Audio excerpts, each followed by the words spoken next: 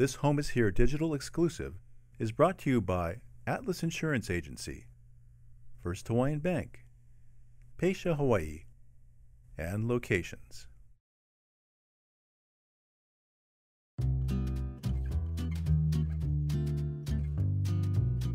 And one of the things that I learned and I found, he wrote what was called the 10 Commandments of a Happy Marriage.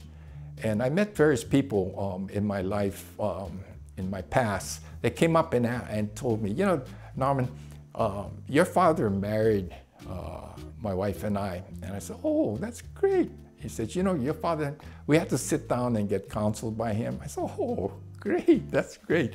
And he said, he gave us the 10 Commandments of a Happy Marriage. And I said, oh, what was the 10 Commandments?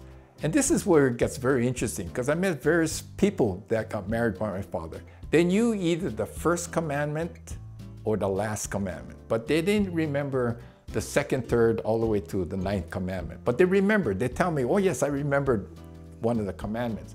The first commandment is marriage is not a 50-50 proposition, it's a 100-100 proposition.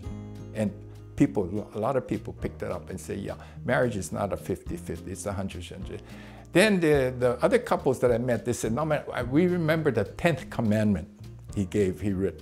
I said, well, what was the 10th commandment? He says, do not shout in the house unless the house is on fire. And I couldn't believe it. But it's really amazing. All the people that got married by him remembered either the first commandment or the last commandment.